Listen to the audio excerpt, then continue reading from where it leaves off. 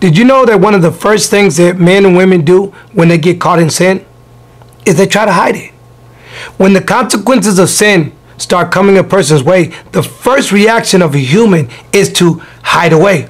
Let me give you an example. Adam and Eve, when they were tempted by the devil, well, let me say this. When Eve was tempted and was deceived by the devil to eat of the fruit and disobey God's will in their life, and Adam voluntarily became independent of God, the first thing that they did when they found out that they were naked was hid.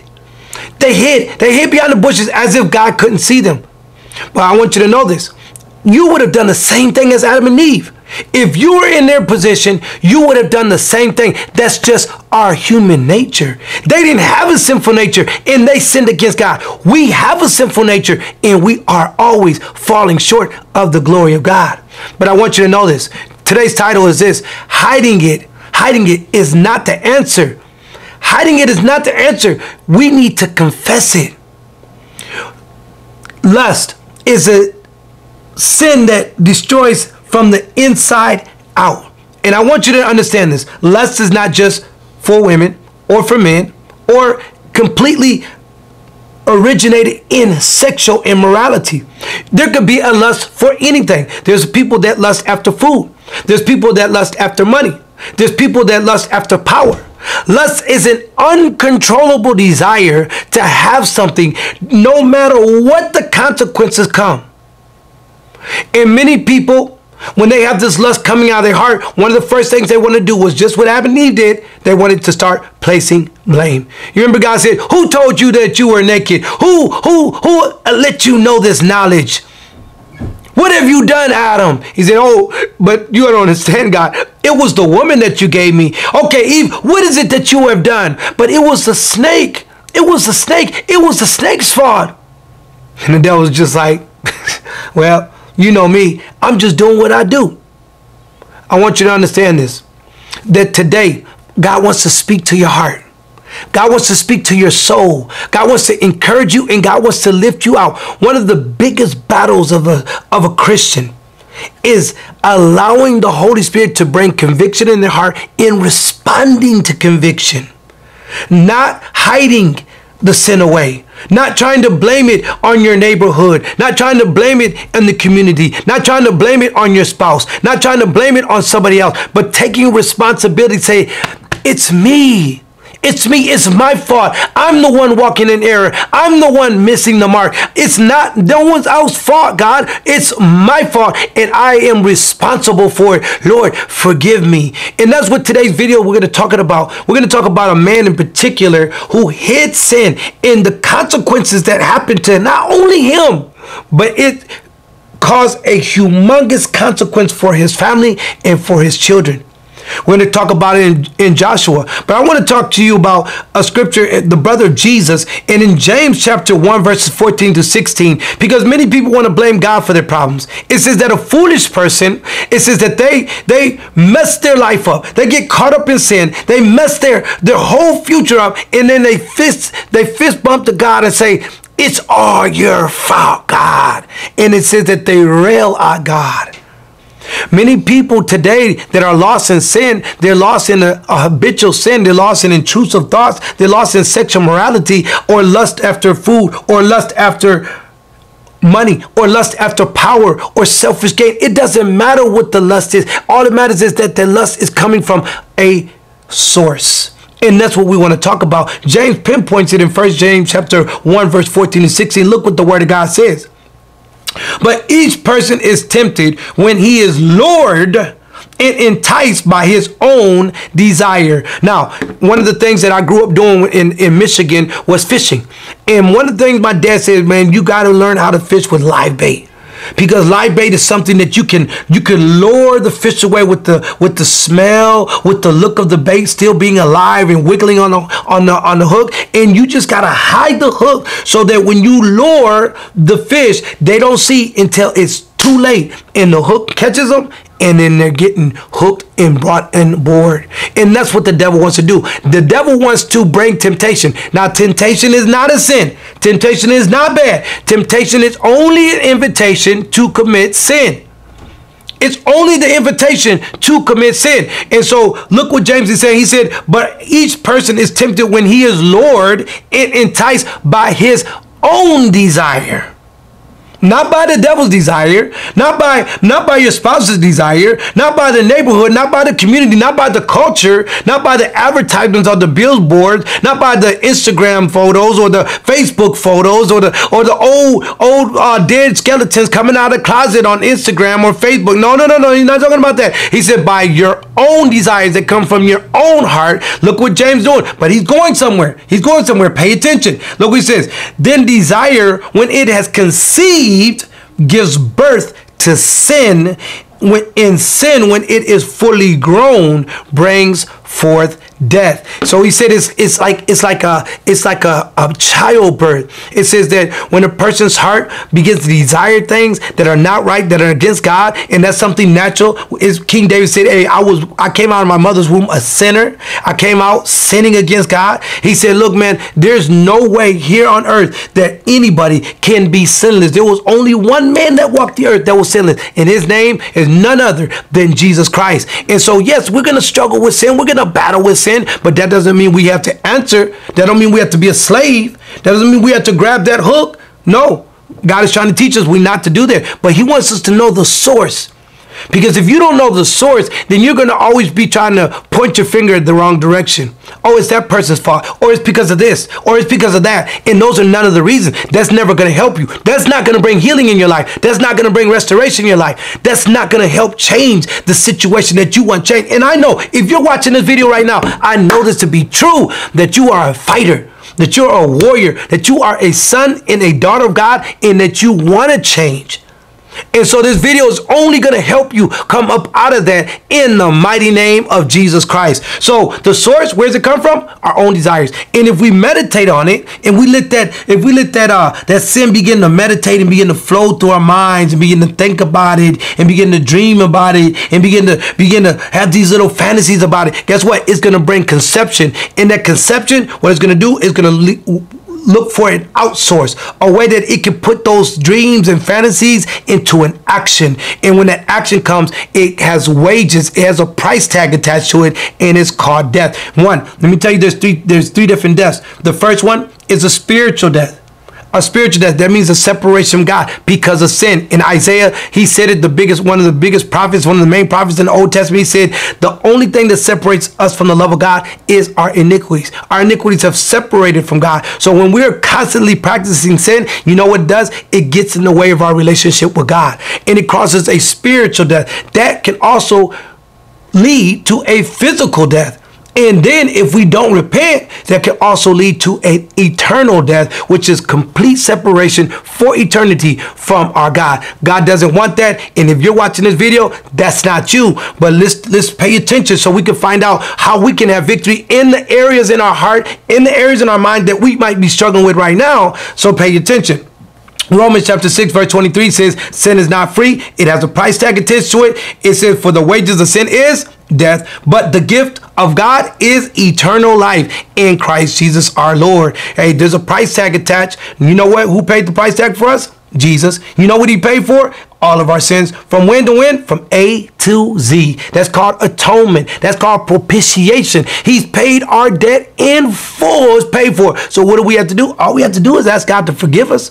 All we have to do is not blame other people, confess our sin, and not try to hide it, not try to keep it hidden, not try to act like that's not you, that's not your struggle, that's not your battle. No, it is your struggle. That is your battle. And that's where you want God to give you the victory. And that's where I learned to have victory in Jesus Christ, by just being humble and saying, Lord, you know what? That is me. It ain't no one else's fault, God. I'm not going to hide this. I'm not going to try to act like it's not a battle or a problem I have. No, God, I want you to know, Lord, I need your help in this area. Now, let's talk about the crime that was committed. It was Joshua. Joshua had just come out of the desert. He had brought all of God's people from the desert, well, I should say from 20 on below, into the promised land, which God had promised him. Now Joshua is the general. Moses has died. He's went up to heaven. Now It is Joshua who's the general. He's a shot caller. He's running things. God says, look, I want to put a show on and tell every nation around who I am. So we're going to go destroy Jericho. Now, when you go into Jericho, I want you to know this. There's one thing I'm telling you to do. I want you guys to not touch anything. No gold, no silver, no platinum, no clothes, no silk, no ribbons. I want everything dedicated to the Lord. Now,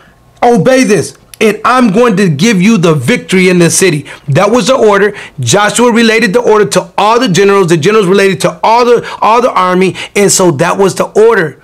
Now, when they go into Jericho, the walls came down after praise and worship. You know how God did it. He said, y'all don't have to move a finger. All I want you to do is praise me. I want you to worship me. And the walls of Jericho collapsed. What was a problem became a stepping stone for their victory. I want you to know this today, that you might see a lust problem in your life as a problem. You might see an addiction to pornography as a problem. You might see a lust addiction to shopping, to eating, or to any other type of disorder of the flesh. You might see it as a problem, but I want you to know, to God, that's not a problem. That's what's going to be those walls of Jericho, those problems in your life. They're going to come tumbling down one day, and it's going to be a stepping stone for you to walk into victory. And that's what the Lord says. Now look what happens. There was a man, he didn't obey, and his name was Achan. And look what it says in Joshua chapter 7, verses 20 to 26. Follow me, pay attention. I know you already got things to do, but this is going to be important. It's very important to your spiritual growth, and it's going to help you to grow. Check this out. Achan replied, "It is true. I have sinned against the Lord, the God of Israel. This is what I have done. When I saw in the plunder of beautiful robe from Babylonia, 200 shekels of silver and a bar of gold weighing 50 shekels, I coveted them and I took them. They are hidden in the ground inside my tent with the silver underneath." So Joshua sent messengers, and they ran into the tent, and there it was, hidden in his tent with the silver underneath. They took the things from the tent, brought them to Joshua and all the Israelites, and spread them out before the Lord. Then Joshua, together with all Israel, took Achan, son of Zerah, the silver, the robe, the gold bars, his sons, his daughters, his cattle, his donkeys, his sheep, his tent, and all that he had to the valley of Achor. Joshua said, "Why have you brought this trouble on us? The Lord will bring trouble on you today." Then all Israel stoned him, and after they had stoned the rest, they burned them over.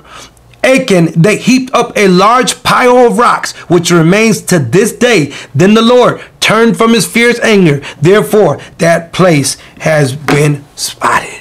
Can I tell you something? This man honestly thought that that was going to be a blessing for his family. I believe in his mind, he was like, you know what, I'm going to grab it, and this is going to be a blessing to my family, my wife, and my children. But he was wrong.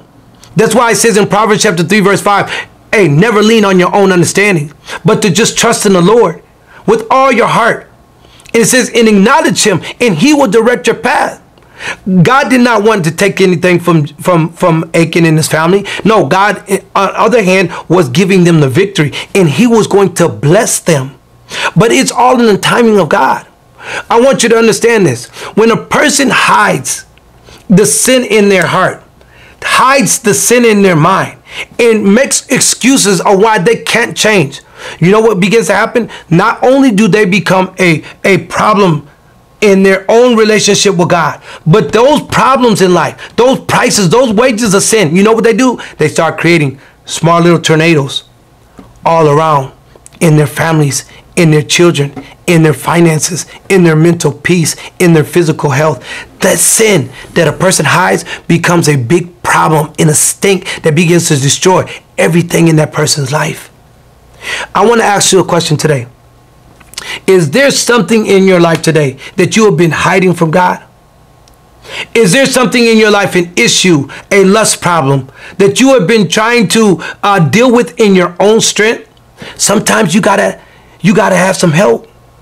Sometimes you might have to go up to a pastor that you love so much, that you respect, a leader in the church, a family member, a spouse, and say, look, man, look, this is too much for me. I'm struggling with this, and I see that the consequences are going to cost me more than I'm willing to pay. So I'd rather suffer these consequences of facing the shame and the guilt. And let me tell you something, shame is good. Shame is good. Feeling shame is good. That brings a good repentance in a person's heart when they feel the shame of their sin, when they feel the guilt of their sin, when they feel like, man, you know what? I shouldn't have been done this. I shouldn't have been doing this. I shouldn't have been practicing sin. Let everybody know. No, shame is good. It will bring a true brokenness and a repentance in a person's heart. But hiding the sin is going to destroy everything. It's going to take everything. It's going to mess up everything in your life. It's already costing you too much.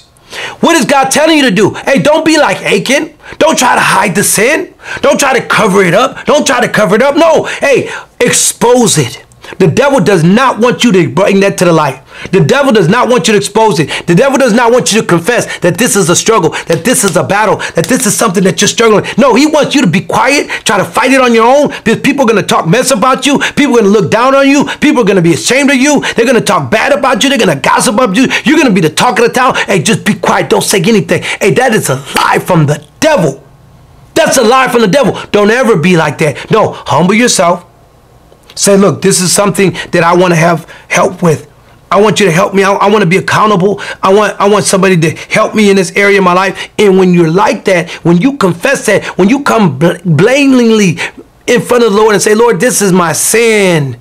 This is my struggle. This is my battle, God. Lord, I need your help. You know what? God promises to restore you. I want to show you. Look what it says. This is one of my favorite scriptures. Man, I hope you put this one in the bottom of your heart. Write it on the tablet of your heart. This is in 2 Chronicles chapter 7, verse 14. Look what it says. If my people who are called by my name, I want you to know this, you are a child of God.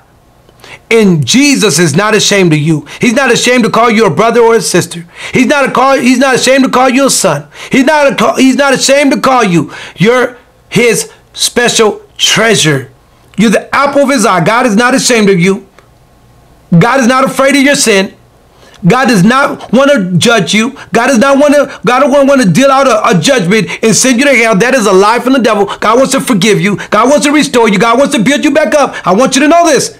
Just look what it says. If my people who are called by my name humble themselves, that's the key, humbleness, humbling yourself before God, humbling yourself under the word of God, being humble before the Lord, and pray and seek my face and turn from their wicked ways. That's what repentance is. Repentance is I was doing this. I was letting this lust take control of my life. I was watching things I shouldn't watch. I was listening to things I shouldn't look. I was going places I shouldn't go. I was doing things I shouldn't do. But you know what? I repent. I turn away from that wickedness. I'm no longer going to go those places. I'm no longer going to look at those things. I'm no longer going to listen to those things. I'm no longer going to speak about those things. No, God, I repent. It says turn from the wicked ways, that I will hear from heaven and will forgive their sin and heal their land. The minute we stop trying to hide and we begin to confess our sin and tell God that you're guilty, that you're the one that's fault. It's not anybody else's fault. It's not God's fault. It's not your family's fault. It's not your neighborhood. It's not your old high school friends. It's not the culture. It is your responsibility to confess that sin and say, God, I need your healing.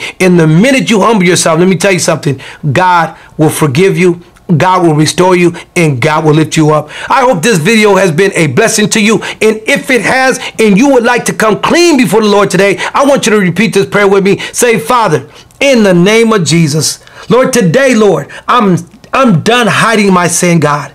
I confess that I am a sinner, and I have been sinning against you and you alone. And I ask you, Lord, to forgive me, to wash me, and to cleanse me. I believe that Jesus died on the cross for my sins. And today I repent of my sins. I turn away from my wicked ways. I want you to heal me, Lord. I want you to restore me, God. And I want you to lift me back up for your honor, your glory, and your praise. In Jesus' name, amen. I hope this video has been a blessing to you. I hope it's encouraged you.